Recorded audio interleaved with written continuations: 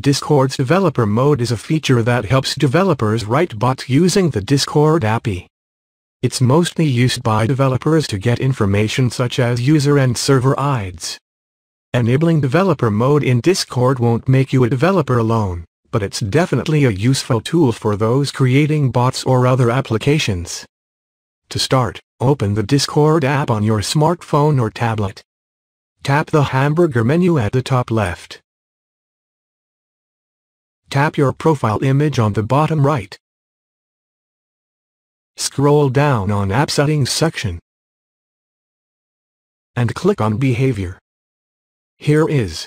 In the Behavior box you will find the developer mode, and in front of the developer mode there is a toggle which would be gray.